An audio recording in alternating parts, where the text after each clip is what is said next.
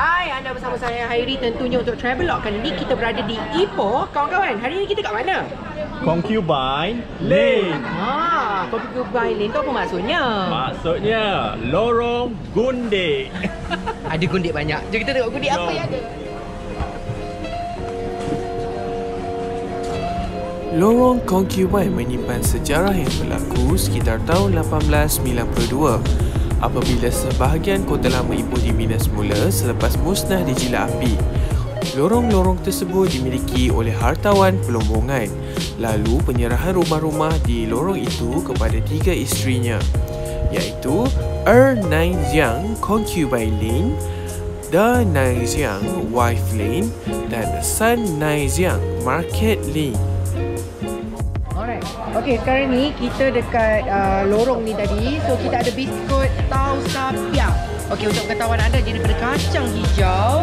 Lepas tu dia dekat sini ada gula, ada sugar, ada vegetable oil dan onion. Yang paling penting, jangan risau. Dekat Tambun, dekat Perak, dekat Ipoh dia yang ada benda ni. Tempat lain tak ada. Okey, dapatkan. Lorong Concubine juga merupakan lorong untuk orang kaya terdahulu menyimpan isteri kedua, iaitu gundik mereka. Lorong Concubine ini lebih meriah sekiranya anda lawati pada hujung minggu maupun cuti perayaan umum kerana lebih banyak tawaran menarik daripada gerai-gerai klasik sedia ada. Okey, sebenarnya kat Concubine Lane ni, kalau korang tengok kat belakang ni, dia banyak kedai-kedai barangan antik. Kalau korang tengok sepanjang-panjang ni adalah bangunan lama kat Ipoh.